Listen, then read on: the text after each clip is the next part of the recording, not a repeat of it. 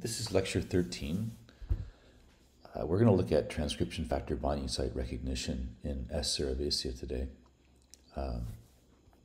And as I mentioned before, this is the first lecture in part 3 of the course, where we're going to focus on modeling, which is something we've talked a little bit about, but not very much. There is a part 4 of the course, which is down here, looking at how we communicate our results and at issues of reproducible science. But for the next lectures, we're going to be focusing on a collection of problems, some of them, classic computational challenges like binding site recognition today, gene finding, and some of them are modern areas like single cell transcriptomics. Some of the problems or areas I know that your supervisors and profs here are interested in those kinds of questions. So,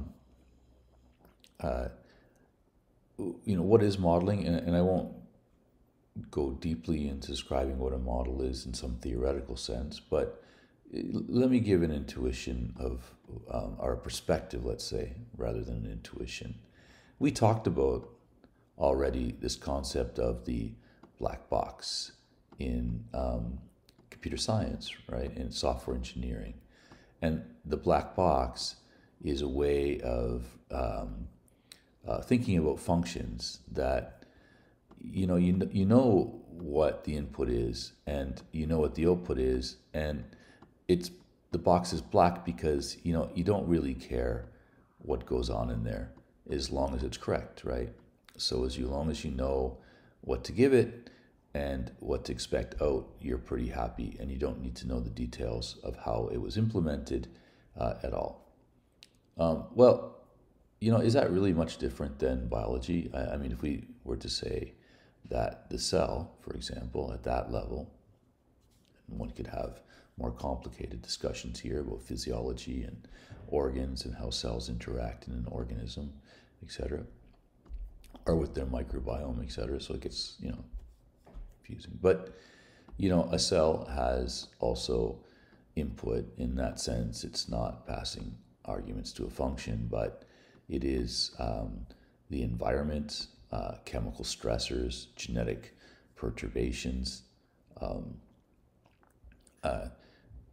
all these kinds of factors that influence the cell produce some kind of output. So the output is not text to a screen, but it might be a phenotype.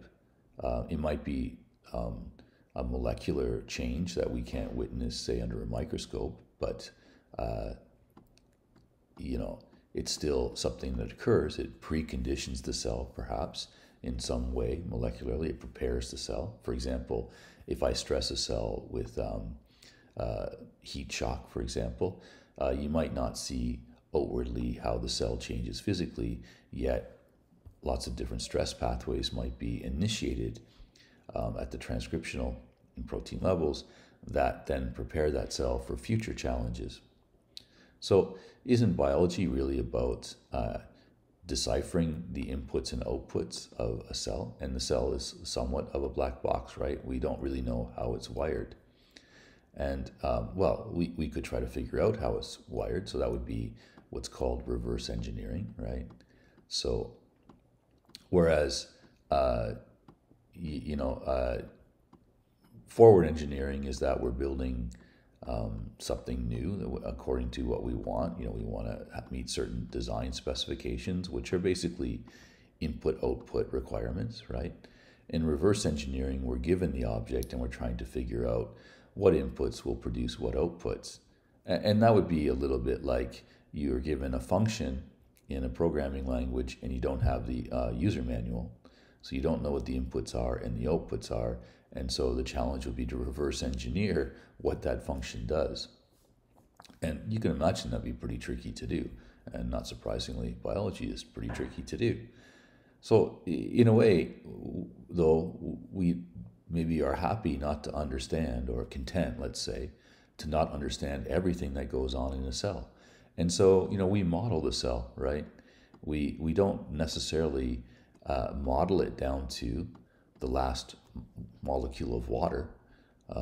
We abstract from the notion of a cell at the, quote, right level that we can make sense of the inputs and outputs, the perturbations and responses. So there's a lot of subjectivity in that. What do we mean by the right level of detail, etc.? But that's something that's very domain specific, and it's specific to what we want from the study that we're doing. There's no easy answer to that, really. But in a way, we can think of biology as really being reverse engineering of the cell. Okay, so I won't say much more about what a model is right now, and just use examples as we go along. And why are they important? I think we can look at those individually, but in each context, some more.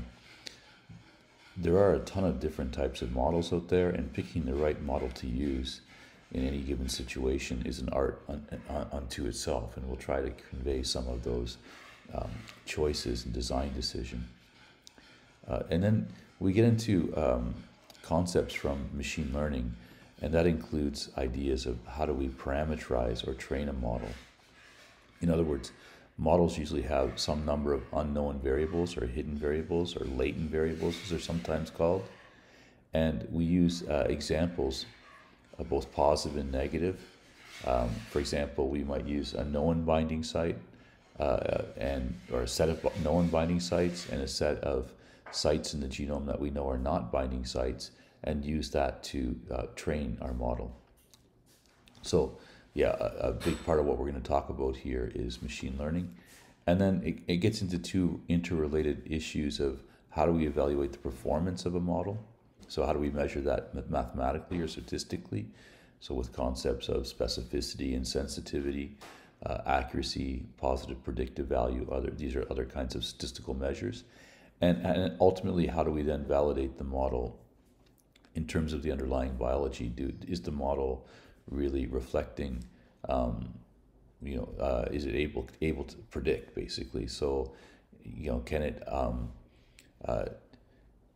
identify transcription factor binding sites in a manner that's better than, say, random? So the old adage is that all models are wrong, but some models are useful.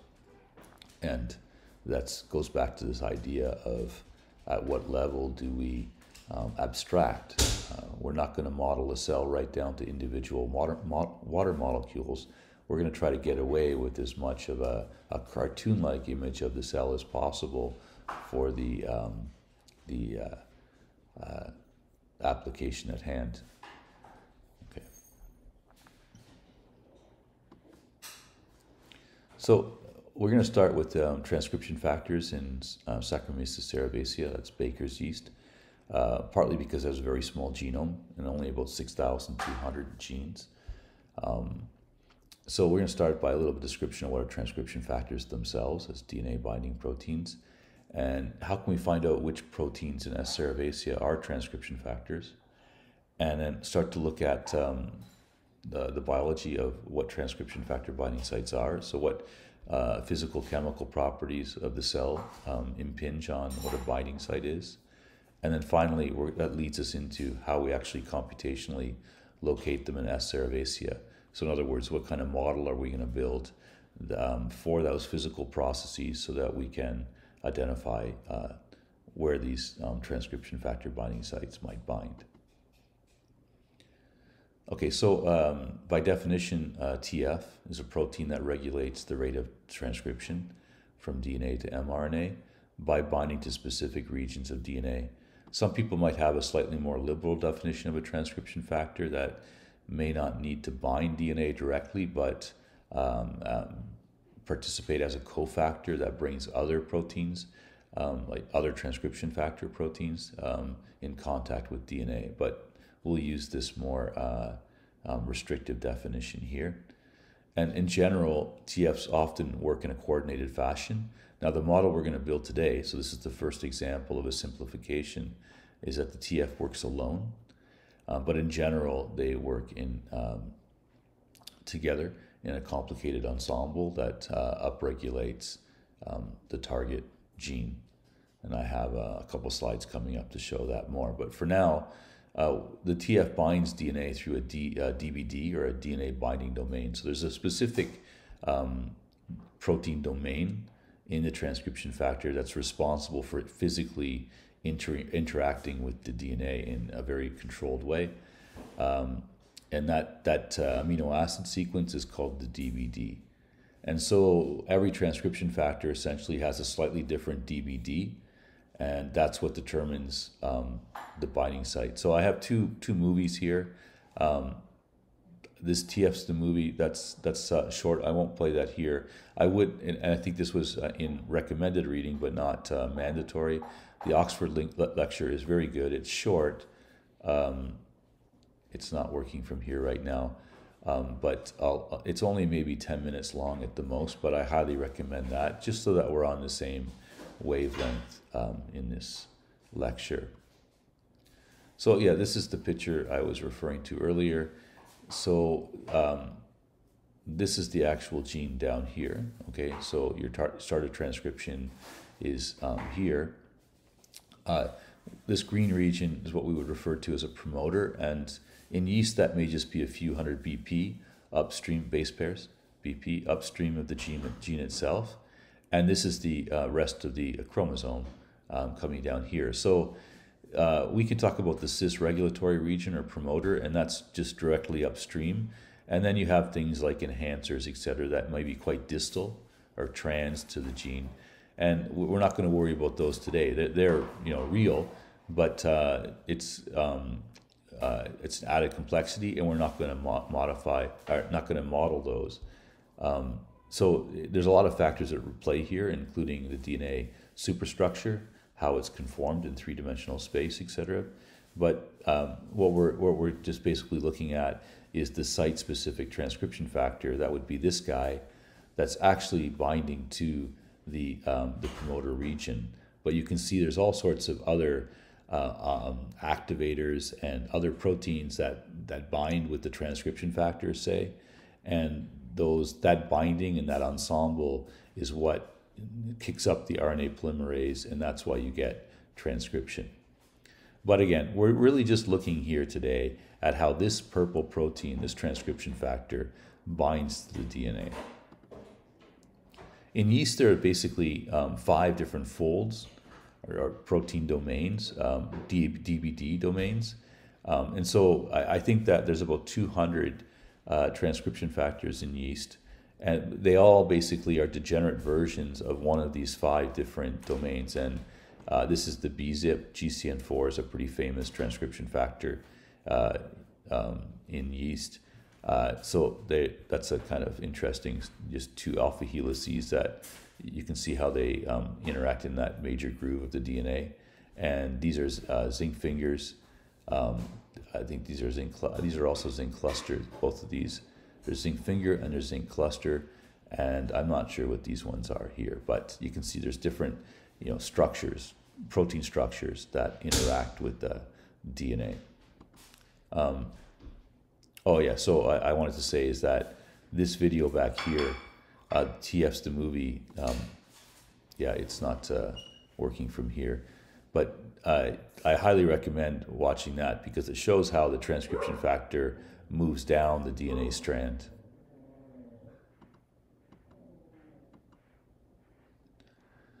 Okay, so the DBD binds DNA in a semi-specific manner, we could say. In other words, the location where the TF binds DNA via the DBD is characterized by a so-called degenerate motif. So these 2 figures try to capture that notion. Here we have AC, G, and T, the 4 nucleotides, and then this is position 1 of the transcription factor binding domain, or the binding site, and this is position 2, 3, 4, 5, 6, 7. I don't know what that is. Was that position, let's say, 21 or something, right? Corresponding to positions 1 through 21 here.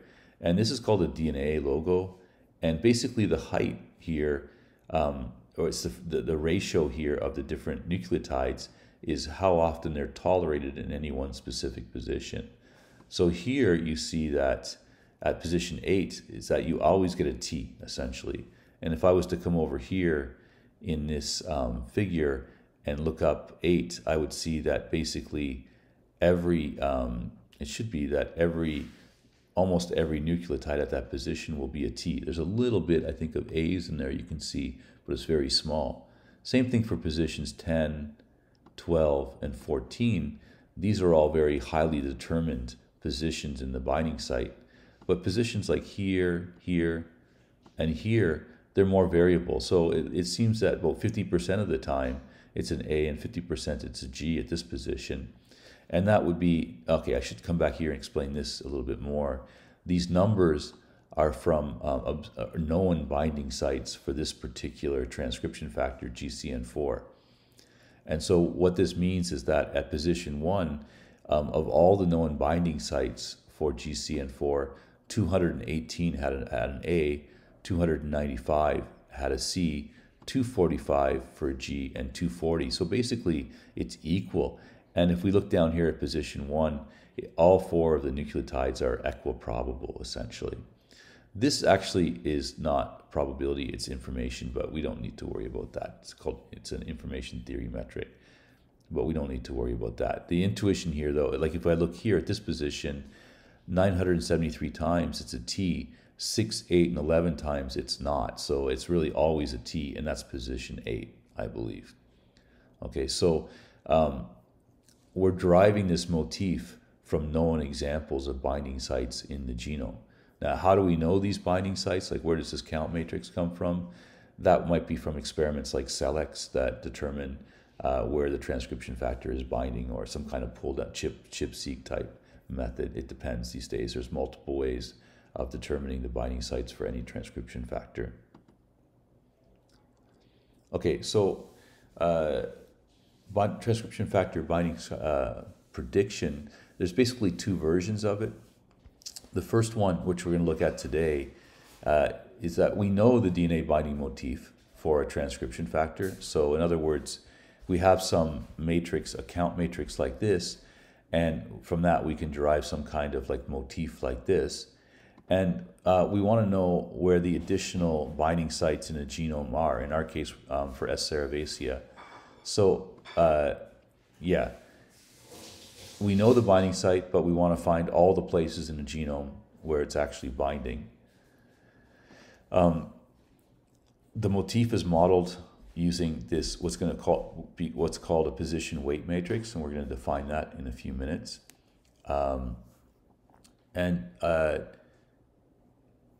Well, there's different versions of this fundamental problem, and often what we do is a technique called phylogenetic footprinting, which means that we don't look just at S. cerevisiae in isolation. We would collect the genomes of several closely related species. So in our case, maybe that would be other fungi that span some evolutionary distance. Like you want to have a kind of a non-trivial amount of evolutionary distance, and you would align those promoters, for example, and then you would use the conservation across the organisms as a way of further refining your predictions for where a transcription factor might bind. Okay, so simply put, if I look in a position in a promoter and it looks like it might be a place where a transcription factor might bind, my belief that it's truly a binding site would increase if I saw that it was conserved across other fungi. But if it's not conserved across other fungi, then I might not believe as strongly that it's actually a true positive. And the basic the principle of that is just that if it's an important site, then evolution will select for it. If it's not important, then you'll just get random evolution there. We're not going to look at phylogenetic footprinting in this course, but the industrial strength versions of transcription factor binding consider those kinds of issues. But there are a lot of packages out there. Maybe the most famous one for this approach is called PhyloScan. But we're gonna build our own basically today, so that we can understand the fundamentals for this kind of approach, or this problem of identifying binding sites. The second version of this problem is distinct. So here, we don't know the binding motif for a specific transcription factor. So we know perhaps that the transcription factor has a DNA binding domain, but it's not possible really to look at that DNA binding domain alone and determine exactly how it's going to interact with DNA. So we're not. I don't think it's possible to really deduce the DNA binding motif with high accuracy from the DBD alone. So in this problem here, we want to learn what that binding motif is. We won't look at this today, but one way that we would do it in general, the general approach here is that we would take a collection of known promoters for a set of genes, okay, that we believe are regulated by the transcription factor. So, we might do a gene expression study where we overexpress GCN4, and those genes that go up in expression or down in expression significantly, we might then conclude or hypothesize that they're regulated by GCN4. And so if they're regulated by GCN4, a transcription factor, then it might be the case, it's reasonable to believe that the promoters for these genes would have a common motif that represents the binding site for GCN4, right? And there's different packages out there, and they deal with slightly different versions of this problem. The most famous one perhaps is MEME. It's actually a suite of different tools, but MEME, the classic approach, basically, it takes an input of DNA of related sequences and then identifies those motifs that are common across those sequences more than what we would expect by chance. And Homer is a bit distinct conceptually. So there, basically, we're taking a set of genes that we believe are, highly expressed by the transcription factor, and a second set which are basically random pieces of DNA that we don't believe are enriched for the motif. And it basically does some kind of fancy statistics to identify those motifs that are enriched in the first set but depleted in the second set, or at least only appearing randomly in the second set. And we'll come back to those concepts a bit more as we move along. Okay, so the first question is, how can we find which proteins in yeast are actually transcription factors? And for that, we might use what's called the Gene Ontology Consortium. Okay, so GO, or Gene Ontology, short as GO, is one of the oldest bioinformatics efforts, international bioinformatics efforts. It's really a consortium. And there's two aspects of GO. One is the ontology itself. Now, ontology is kind of a strange word, and the Oxford English Dictionary doesn't really help.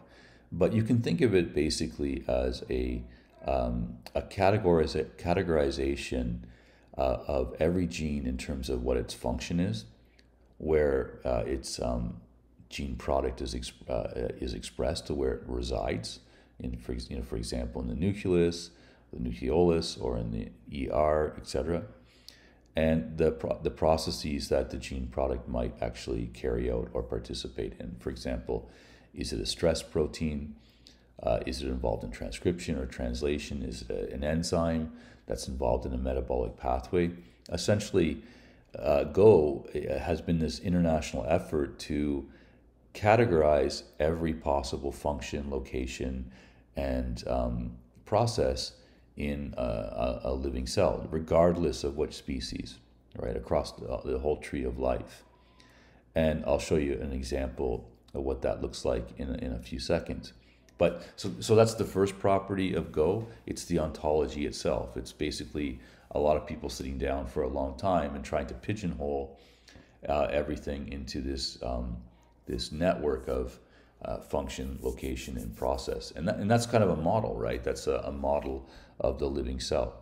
The second part then is a mapping for each organism, whether it's human or yeast, etc., of each gene into those different categories. So you want to identify every stress gene in yeast. You want to identify every transcription factor, etc.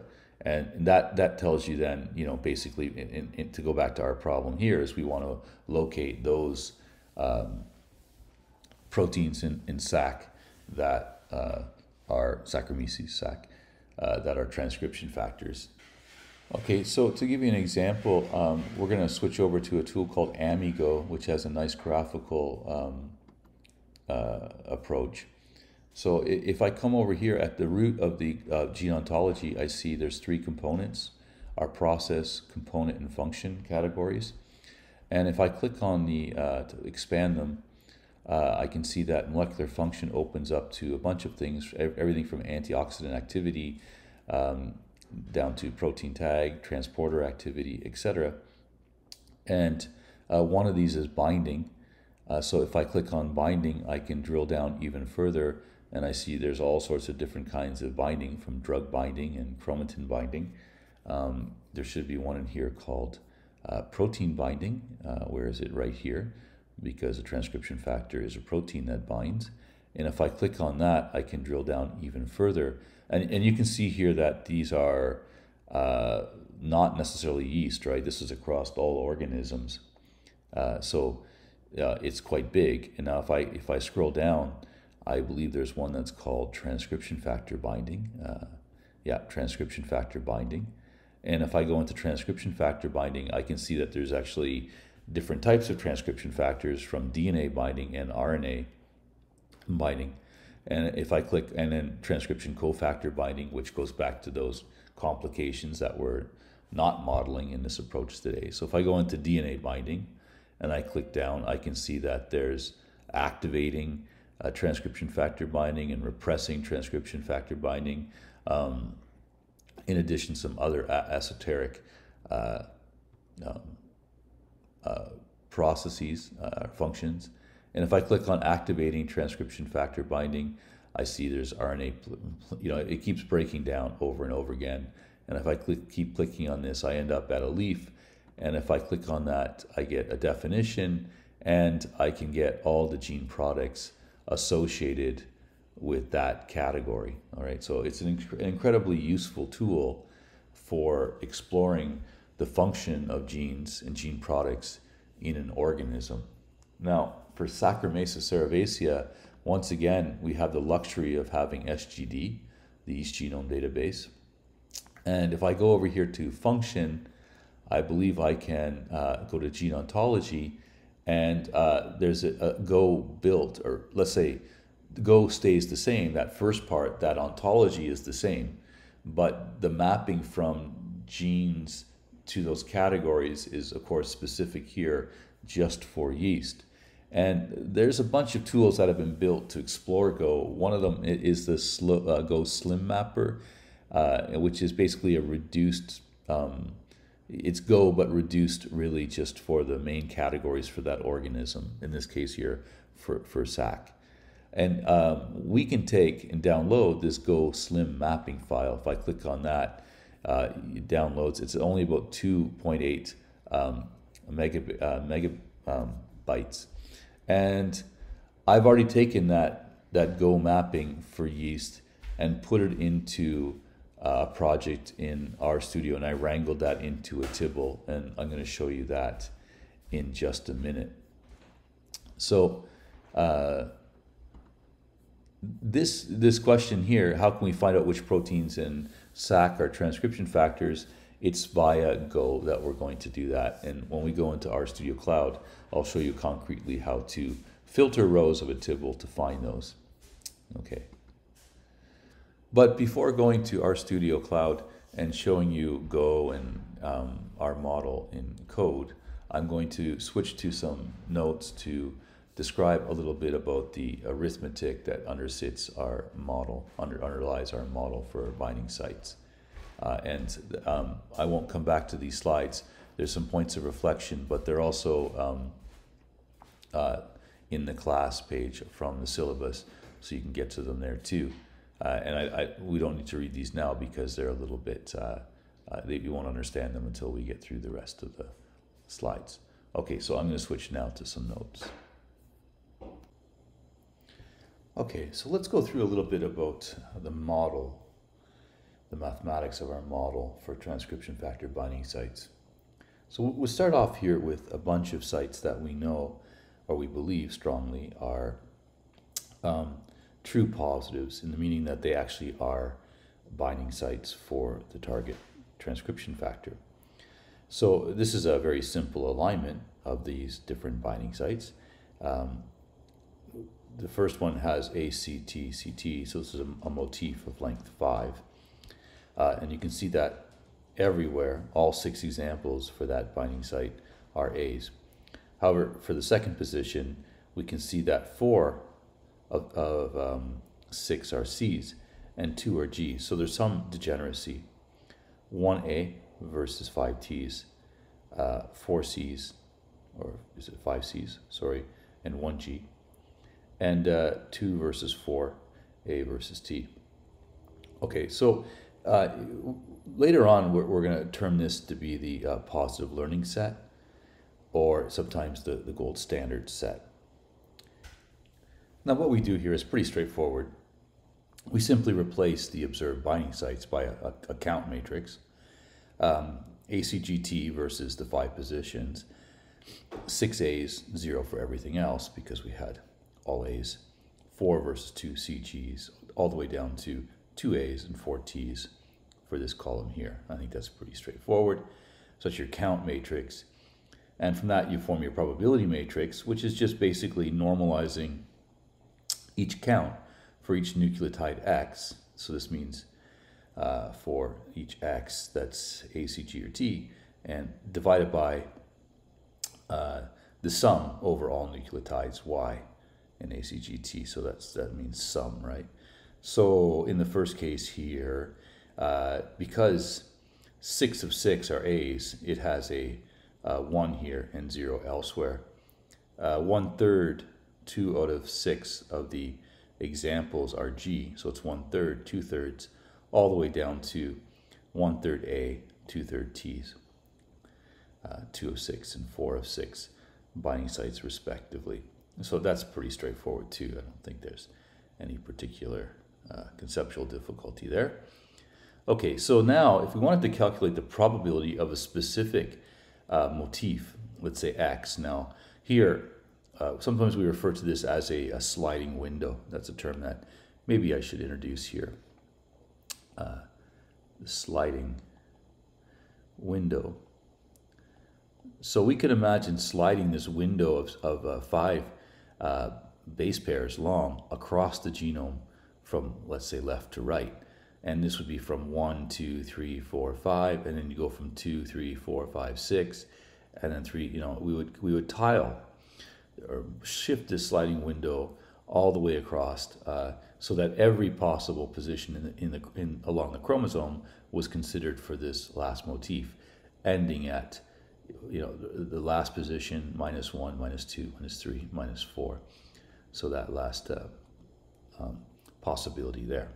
But for any particular position, let's say here motif X, if we observed ACTCT in the genome, then we could compute the probability of that motif X as the product of the individual nucleotides. PX1, probability of X1, probability of X2, down to the probability of X5. So now we would use our probability matrix to fill in those probabilities, right? So here, PX1 is 1 because it's an A, right? X1 is an A, and so that's 1. So even stopping there, so if it wasn't an A here, it would have probability 0, right? And the whole thing would be equal to 0 because 0 times the product of anything, of course, is 0. The second position is a C, so we'd come in here and say, okay, what is a C worth? And it's 2/3, so we replace that. And so on and so forth for the last 3 positions by looking up in the respective last 3 columns. And that allows us to compute a probability here, which is slightly less than 1/3.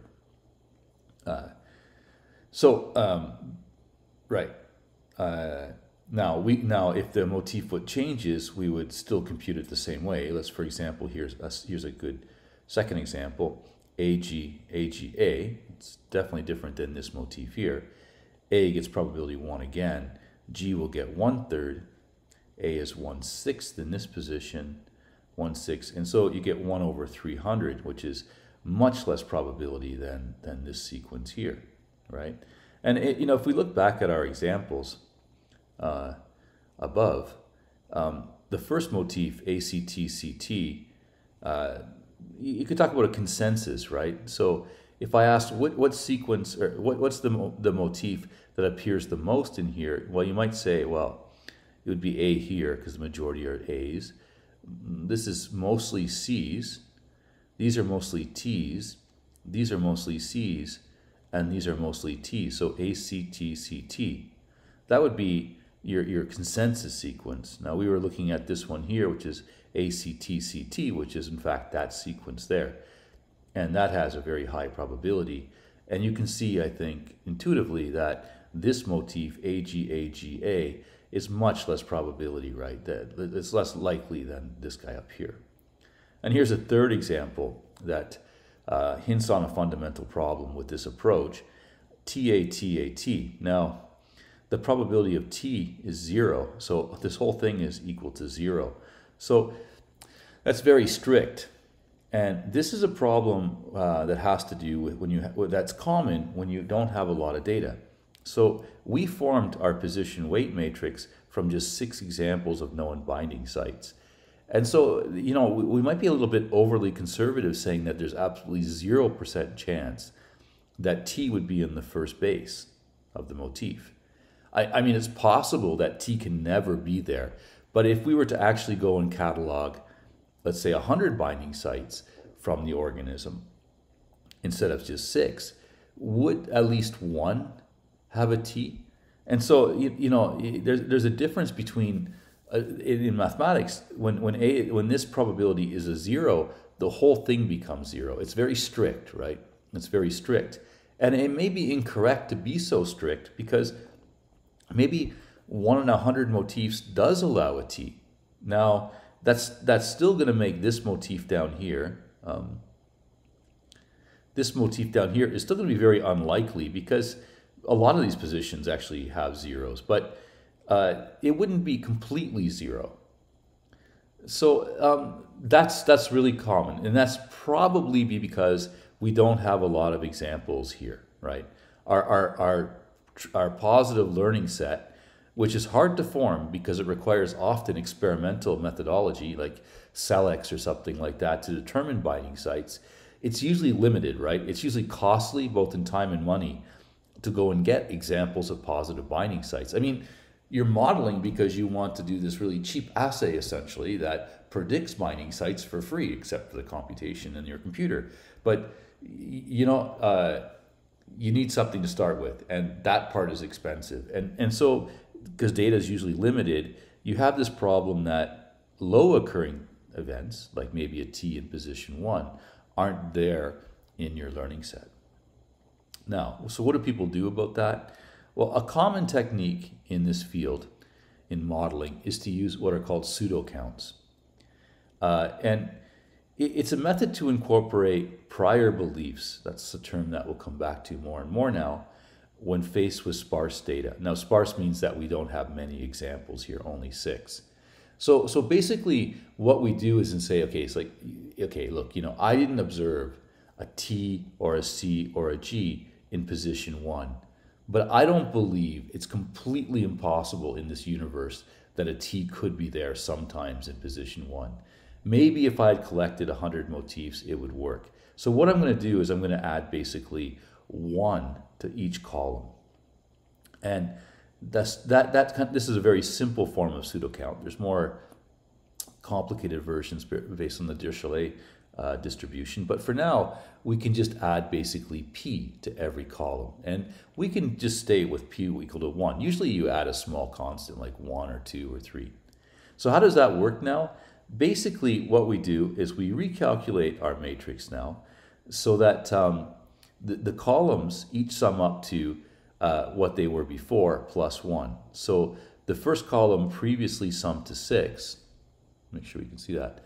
The first column previously summed to 6, and now we're going to make it sum to 7. And so what we'll do is we'll add 1 over 4. N is the number of nucleotides, and P is equal to 1. So 1/4, 1/4, 1/4 to every entry in this matrix. And so when we do that, we get an adjusted probability matrix that looks like this. Whereas before it said, 6, 0, 0, 0, and 6, 0, 4, 2, 0. Remember that. Now we have, oops, I'm sorry.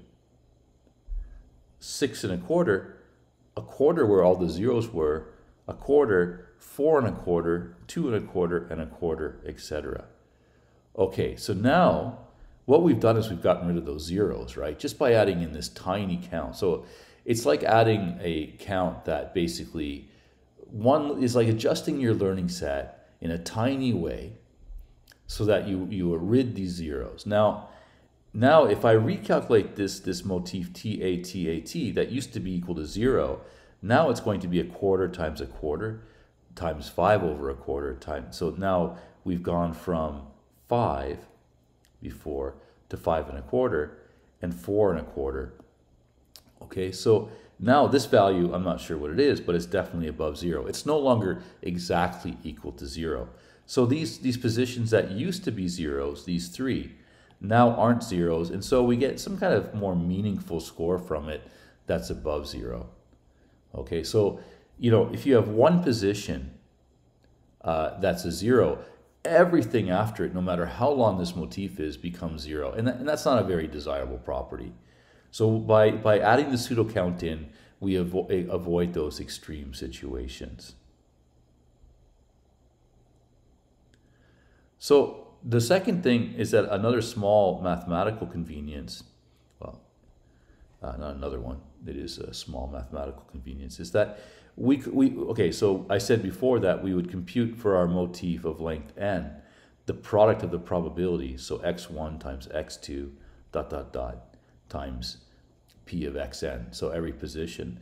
That's a bit inconvenient in computers to be multiplying probabilities, because each of these probabilities might be quite small, and when you multiply them, they get very close to 0 very quickly. And that can cause all sorts of problems when these are large motifs with the computer. And that's just the nature of computers, that they don't like small fractions. And it's kind of hard to interpret those really small numbers. So typically what we do is just use the log of sums instead of the product here. So we just take the log. So the log of p at x is just equal to the log of p at x1 plus the log of p at x2, etc. Okay?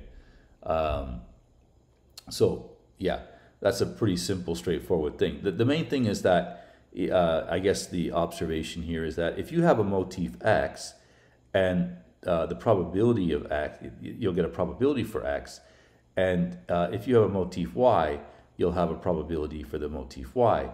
So if p of x is less than p of y, right, less than or equal to, then the log of p of x is less than or equal to the log of p at y. So the order remains the same. So it's not the case that, the motif x in this space ends up, is smaller than y, but when you take the logs, it somehow becomes bigger. That doesn't happen that way. So when you're asking about finding the highest scoring motif, y is still going to be the highest scoring motif, right? So nothing changes that way. Okay, so now I want to switch to RStudio Cloud to start showing you some, concrete examples of how to search for binding sites in SAC. Okay, thank you.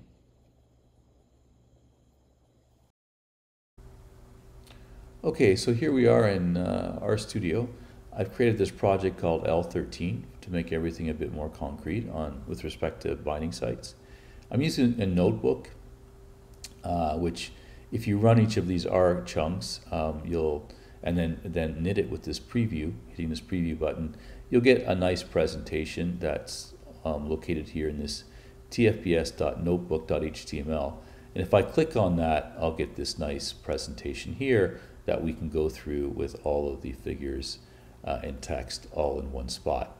I want to show you a little bit behind the scenes first. My setup R chunk loads libraries that we know well, sets a path to data. I want to use version 1.0, but what you haven't seen before is this idea of the source function. So we can look at this file called utilities.r, and it contains nothing more than that function I wrote at the end of last class to find attributes in that last column of the Go annotation. Of the annotations for the yeast genome. So by putting them into a file like that, all of your self-defined functions, and putting them in utilities all together and sourcing them, what source does is basically just load everything in that file and execute it. So now if I go to my session and I type in find attribute, I can see it pops up in my global environment, and it's accessible to me. So it keeps my code a little bit more modular, and it keeps all of my functions in one spot. Okay, so back to the nice view. The first thing I need to do is load all my S. cerevisiae information. That includes the annotations of the genome that we looked at last class, the actual genomic sequence, and some information about the names of each chromosome. Okay, so that's just from last class. The next thing I need to do is grab the Go mapping for the gene ontology information from SGD, and that's the link I used right there in the file called GoSlim mapping. And if you go to back to our file system and look under raw, it's right there, and it's not very big at 2.8 megabytes. So that's not a problem. Now, what I need to do is get that file into a tibble. So I used the read TSV, the tab separated value file of that file that's in the raw directory. And when it loads it up, it creates, well, you can see that there's 7 columns in total. It's not very informative that way, so we can take a look back in the session here and do a view on initial. And you can see here that the first 3 columns really are all gene names of some sort, HRA1, and they change a little bit over time. The most consistent, but well, is this third one. That's probably an SGD identifier, but it's not human readable really. It's just a code, and these guys here seem to be changing a little bit. Sometimes when a gene isn't well annotated, it just goes to some kind of default code too. Now recall that Go has 3 categories: cellular component C, molecular function F, and P for process. So the first gene, which is actually a non-coding RNA, is HRA1, and we don't know they don't know where it's localized, but it's a ribosomal RNA processing unit, so I guess it's nuclear. ICR1 is the second. It's located in the nucleus. Its molecular function isn't really well understood or annotated, and it's involved in transcription from the polymerase II promoter. LSR1, it's located in the nucleus. It's involved in RNA binding and splicing, etc. And so for all 6,275 genes, we now have the annotations in our session. So I wrote this back to a file just so that now we can add it to our increasing Go yeast annotations. And then what I need to do is find those rows, right, the observations in our tibble that are labeled as transcription factors. So to do that, I take my initial tibble, I pipe it into a filter, and then use the string detect function on X5. Now X5 is that, well, I'll show you just to make sure. X5 is this column here, the labels of what these genes do in English. So I choose anything that has transcription factor in it, and then I perform a distinct to make sure that there's no duplicates, and I count, and at the end I get some 275 putative, I want to stress putative transcription factors. I mean, there could be, of course, other things in that table that aren't really transcription factors, and we'd have to check over each one. I did check though in the literature, and Yeast Track database had found 169 transcription factors in 2006, so perhaps we're not very far off. And most of the guys I looked at seemed like transcription factors, so I think we're in good shape. Okay, so now I decided let's start with ARR1. I'm a little bit familiar with that transcription factor, so if I come in here and just search for ARR1, I see that it's labeled as both nuclear and cytoplasmic. I mean, presumably as a transcription factor, it would be in the nucleus. It's involved in some kind of response to chemicals, so perhaps in a drug response, etc., drug stress. So that's a starting point. Now, we need the position weight matrix or the position count matrix. So we need some kind of information about the binding sites for AR1. And then the question is, where do we get those?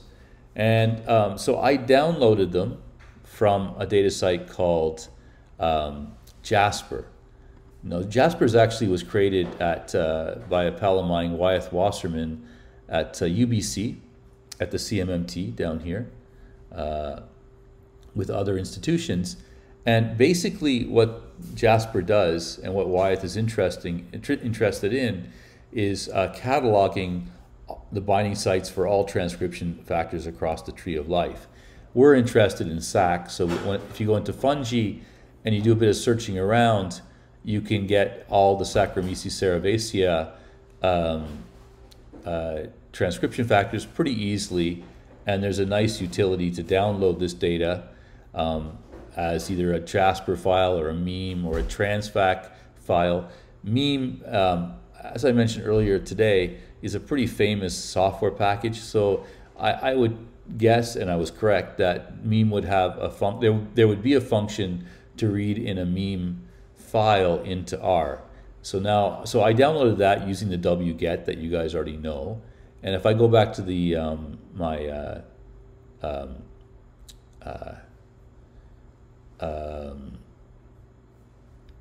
file structure into raw, I see I have this folder called TFBS, and there's all these .meme files here, a lot of them, and that corresponds to the 200 or so transcription factors for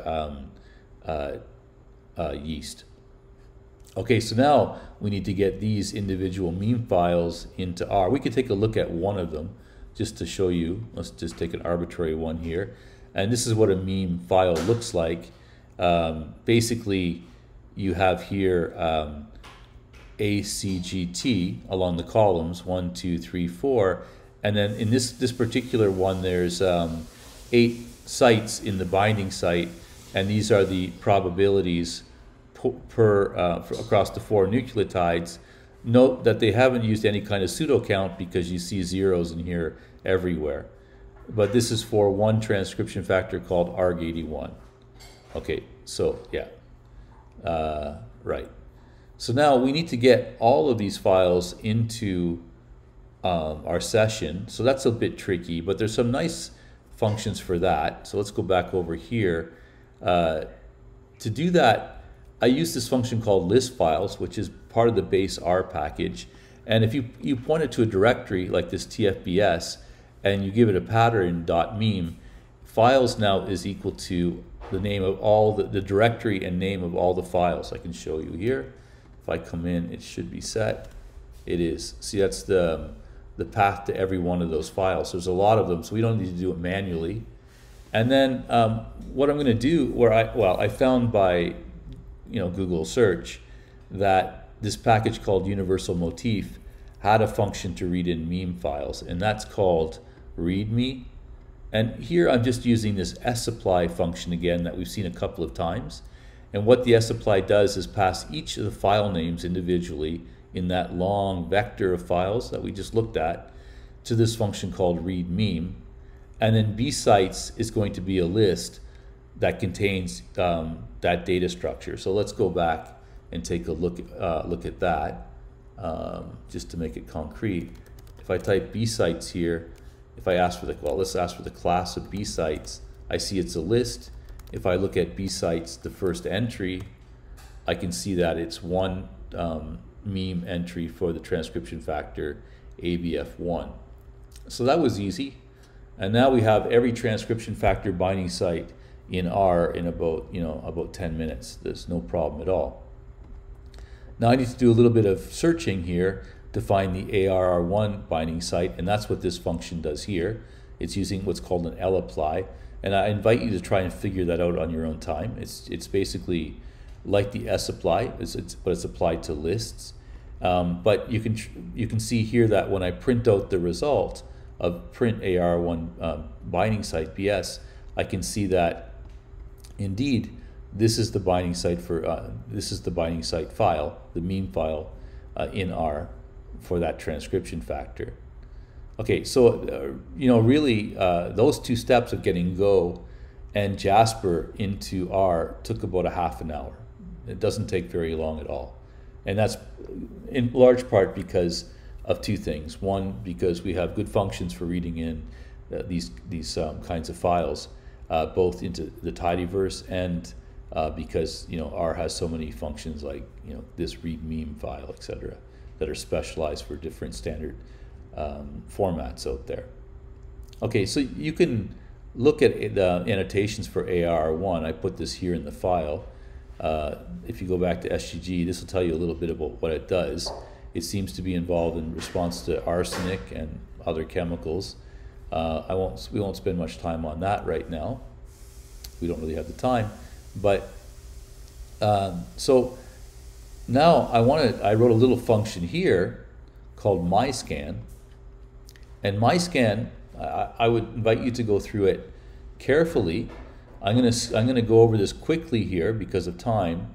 But what myscan does is it takes that meme data structure for the ARR1 binding site and runs it over Saccharomyces cerevisiae chromosome. So here I'm passing it the mitochondrial chromosome, and then I pass it the second time I call it to the third chromosome. This one's much longer and takes longer to compute. So what this does now, this function, is basically implements the sliding window that I was talking about in the lecture notes. So here I basically walk along the chromosome, sliding this motif across, and this code in here is basically computing the log probability that we looked at, the sum of the log, for each possible match of this motif across the genome, and it returns all of those scores. Okay, so then I could ask for chromosome 3 and the mitochondrial chromosome, what the distribution of scores looks like. And so I'll create two ggplots, like you've seen many times, two histograms, one for the mitochondria and one for chromosome 3. And then I'll use the ggArrange to look at them side by side. And you can see that they are largely pretty similar. Their scores are below 0, which makes sense because we're always taking the sum of logs that are below, their values are between 0 and 1. And so when you take the log of that, they're always negative. And you can see that basically they range from just below 0 down to around minus 45. Now there's a little bit difference between the mitochondrial genome, and this is this guy here, and chromosome 3. You can see a slight difference in shape. Now, and the mitochondrial genome is also shorter. But remember, if you recall from last class, we also noticed that the mitochondrial genome had a different distribution of, or different GC content than the other chromosomes. Okay, so, well, that's interesting, but let's compare across some other transcription factors, just to kind of be sure. So I'll continue with ARR1, but I'll also look at XBP1. That's a transcription factor involved in stress. NIT4, which I'm not too sure about, and RST2. So these are 4 different transcription factors, and I'll scan them over the first chromosome, all 4 of them, and I'll create 4 ggplots and arrange them side by side. And you can see that now, this is a bigger problem. You can see that their distributions are quite distinct. That both in terms of the range of values, this one goes from 0, this is ARR1, and it goes from 0 down to minus 45. But you can see here that this first guy, this would be XBP1, it has a much different shape. It has a strange, actually multimodal shape, and it doesn't drop nearly as far down. the problem here is that when there's different ranges, right, if this distribution is different, then what is our cutoff for calling a specific binding site as being real? So we want to use these scores to indicate where in the genome there might be binding sites for these transcription factors. And so if, for example, I were to say any binding site above -10 for AR1, that would say that these guys are real binding sites for the transcription factor. But that same rule may not work very well for the other transcription factors. For example, here on NIT4, there are no examples of binding sites above -10. And that's almost also true for RST2. And that's not a very smart way to do it. So the problem really is that these 4 different binding sites are very distinct in terms of their GC content themselves. So there's this nice package called seq-logo. It makes these DNAograms that we saw. So here, this is the binding site for XBP1, and you can see that it's really fixed. TCGA has to be in the middle almost all the time, with quite a bit of variability in the 1st, 6th, and 7th nucleotide. If I look at NIT4, I see that there's quite a bit of variability on 4 and 5 positions, but it's very secure in positions 3, 6, 7, 8. And here you see for ARR1, it's kind of crazy. Only position 4 and 1 are really determined, and everywhere else it's really flexible. It's very degenerate. And finally, down here, RST2 has a whole bunch of C's. So you might want to stop the video right now and ask yourself the question: if all 4 nucleotides are not equifrequent in the chromosome, which we know to be the case in SAC from last class, how will that affect these different motifs? Some of them, like this guy here for REST2, consist almost only C's, and the other ones, for example, this guy here, are equifrequent across all 4 nucleotides. So basically, the background distribution of nucleotides, which is not uniformly random, is going to influence how many binding sites that you see depending on the actual motif that you're looking at. So the question then becomes, how do you fix that, right? How do you pick a way, how do you develop a method that, that fairly compares motifs regardless of their GC composition? So I plotted here, I didn't plot, but I computed here using this function called alphabet frequency. I think that's a biostrings function on chromosome 1. And you can see that the GC content of chromosome 1 is only about 20% each, so 40%, whereas A and T are some 60% in total. So it's not equal at all. I mean, A and T show up roughly the same amount, and C and G roughly form the same amount, but you know, they're different overall. And let's test that. So here, C and G are greatly diminished, and this motif for RST2 is all C's. So I would expect that in our distributions above, we get, it's going to affect those distributions above. So where is RST2? That's the 4th guy here. And it seems to be almost nothing above -10. Okay? So, yeah. How do you then fix this, right? How do you make it fair? That's the next step. And a common technique when you don't have a background distribution that's uniformly random is to calculate what's called the log odds. Okay, so it's not it's a pretty simple idea. It takes one little modification here. So if you have, before we were computing the sum of the log of p sub I, right? So we would walk along and we would look at the probability of each nucleotide as in the notes. But now we're going to divide by the background frequency for that same nucleotide. So now we're going to look at a ratio between the two. And I have some, I want to stop very quickly for a few seconds here. I have a slide on a handwritten slide to show you and explore this a little bit in more detail. So I'll come back to that now. Okay, so here's the basic idea. Over here is our actual motif or the binding site. Okay, and for this example, it's the same example we were using before. There's 5 positions in the binding site, ACGT, and this was our corrected pseudocount matrix where we added p equal to 1 for each column. Now the background, let's assume that it was really equifrequent, and we know that we know that's not quite true, but with this example, I just put them all being frequent, and so the probability in position 1 of an A, C, G, or T is all equal to 1/4, and that's true for every position.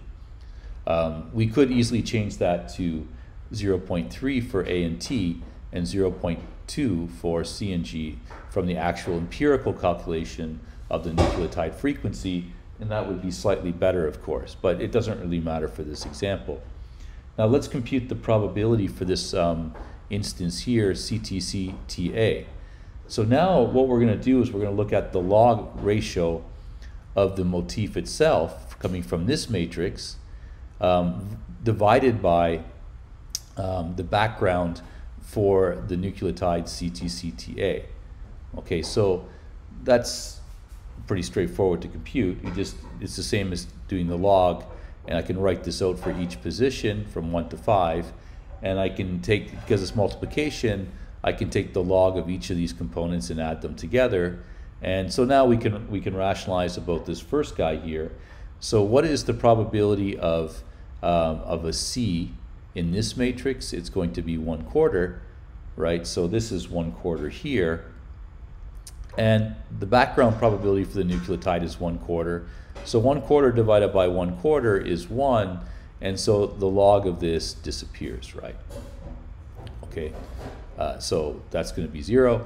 And now we move on to the second position, and we look here, and what is this? That's a T.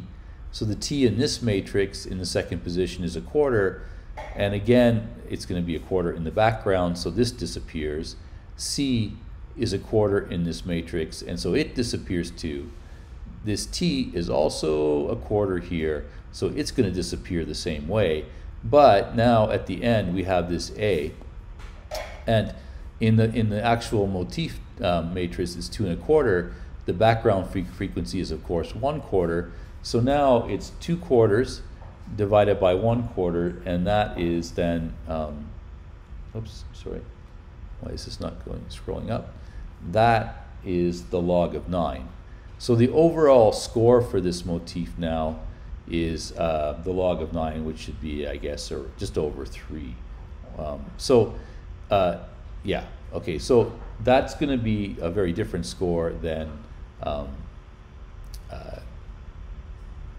we didn't look at that one above, but yeah, so that score now is corrected for the background frequencies. Okay, and that's as simple as that. So we're no longer looking just at p of x, the log of p of x, but we divide out in essence that fraction of it which we think is going to be that's just basically due to randomness. Now, I mean, one thing here to think about is that this whole when you look at any one term like this guy here, if the probability in the model p sub x is greater than the background probability, this is a positive value. But it can also be the case, although there wasn't anything in this example, where p sub x could be actually lower than the background, and so it would make a negative contribution to the overall score. Because if p sub x at I is less than b at x at I, the log of that's going to be a negative value. So it actually is detrimental to the overall like value of the alignment or score of the alignment. And that makes sense, because if the probability for the nucleotide at some position, is below what background, then it should actually be scored negatively. Okay, so we'll go back to the RStudio session now. All right, so we're almost done for today. We left off right here, and this is just the equation from the slides I just showed you. And in fact, in this universal motif package, there's a function called scan sequences that if you give it the meme binding site data structure and the chromosome you want to scan, then it automatically computes this background for you. You don't need to do it yourself, which is kind of nice. So we don't need to use this function that I created up here. This is now out of date because my scan, it didn't correct for background at all, right? That was just a simple thing to get us going. But now down here, I can just use this really nice function from universal motif, and it'll compute this equation at every site along the chromosome that I pass it. As a side note here, I don't know if we've ever talked about it, but this double colon notation, that's a way of saying that I want to use the function called scan sequences in this package called universal motif. I didn't actually need this here because it's loaded in the library, etc. But if there was some confusion as to what package I was referring to, it's a good thing to put explicitly what package you want. But you see that notation quite often. Here my threshold is 1 because basically I wanted to keep all the matches, and this is a p-value range, and p-values range between 0 and 1. So by setting this to 1, I don't throw anything away because I want to use ggplot to then look at all of these scores in this background corrected model. And so now, for example, here, this is for AR1. When I plot this now, what's interesting is that I have some scores that become above 0, right? And now that's possible because with the background, I'm enriched above 0. So now we would be tempted to say okay, so what that means, if we go back to this equation, is that the numerator across all sites is bigger than the background, right? That's why, because if they're equal, you're at 0. And if the background is bigger than the model, you're below 0. And so you can see here that the vast majority, and there's hundreds of thousands in chromosome 1, of motifs are actually below the background probability. It's only very few motifs that are bigger than it. So what we would be tempted to do here is say that any motif that scores above 0, that's enriched above and beyond the background, is potentially an actual binding site for that transcription factor. But before we go on, let's just take a look at our other XBP1, NIT4, and REST2 panel. So I did the same thing for those guys using this background corrected scan. And I can see here now that for some of them, well, actually all of them, but this one very few, has some motifs above background. So this tail to the right of 0 in all 4 of these guys. So yeah, so now that's kind of a rational way, or pseudo, kind of rational way of saying, what matches in the genome might actually be real. So now, there's no guarantee that they're real, right? It just says that the motif that we believe is an actual binding site for that transcription factor is pretty strong in that position. So let's take a look at a couple of them for AR1. So here I've made it a tibble just for convenience so I could use filter, and then I asked for the maximum score. And actually here you can see that ACTT-GAAT is the maximum for most of these guys, and that's the perfect consensus matching for the ART binding site motif. Let me show you. If I scroll back here to the meme matrix, well, actually maybe this will do. That's NIT4, AR1. This is ACCT-GAAT. You can see it's the biggest nucleotide, the top guy along here, and that's kind of the consensus sequence for AR1, and that's exactly the maximum scores are all the same, a score of 11.738. Now this is where it is on chromosome 1, 16,108, spanning to 115, those positions. So we could take a look at that. Well, not surprisingly, when I ask for that segment, that subsequence of the a substring of the chromosome, it is actually AAT. Okay, it's just a reality check. But here, I can ask what on chromosome 1 in my annotation file. So here I'm piping the annotations for the SC genome, for the Saccharomyces genome, into a filter.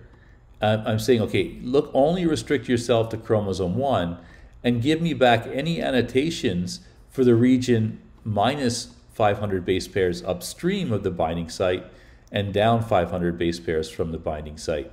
And there's nothing there.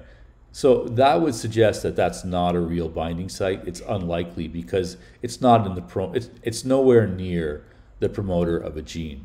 Now in human, 500 base pairs isn't that big for a promoter, but for Saccharomyces, I think it's probably closer to 100 or 200 base pairs, and they're not really going to be probably active anymore. They're not real binding sites. So the motif exists in the genome, but it's probably not physiologically relevant. So I went to the second entry, which if you go back to this table, the second entry is at around 27,500 base pairs. And I asked the same thing, plus and minus 500, and nope, there's nothing there too. So 2 strikes. The third one also sucked, but the fourth one at 56,000, when I did that, I found that there is a gene on chromosome 1 that's not too far away. It's borderline, but so then we would have to go in and ask what that gene is. So I went back to the table up here at 56,000, and that's this guy, right? Oops, I have to go to here. 56,000 is, oh, I don't know what's happened here. I've lost my, why isn't that showing up? Oh, here, sorry, it's there. 56,000 in this table, and maybe I have to go all the way back. Okay, well, I don't think I have the information right there, but suffice it to say is that it belongs to this locus here, and if I click onto this, it takes me to a gene called BOL3 or AIM1 that's very close to that site. And well, it's a protein involved in iron sulfur cluster transfer, damage due to oxidative stress. So it's really a distress. You know, whether there's any reason to believe that the transcription factor AR1 controls BOL3, I don't know. I mean, that would take some work. That's a whole different problem of now trying to validate whether actually anybody else has found that already, or we would have to go in and really kind of do some experiments in the wet lab to really decide whether we believe that AR1 is truly regulating BOL3. But it definitely generates a hypothesis there. However, of course, you know, that's the start of a very complicated process that we would have to investigate in more detail. So that's where we're going to stop for today. But really, this all begs the question is, how do we model the performance of this system, right? So, sorry, how do we measure the performance of this model? And as you can see here, the first couple guys just were big strikeouts. The third one is potentially relevant, but we would have to do more investigation. So then, to go right back to the beginning of the lecture, at the end, we were saying basically, how do you evaluate measure the performance and try to validate the outcomes from the model? And that's where we're going to pick up next class, is looking at that in more detail. Okay, thank you.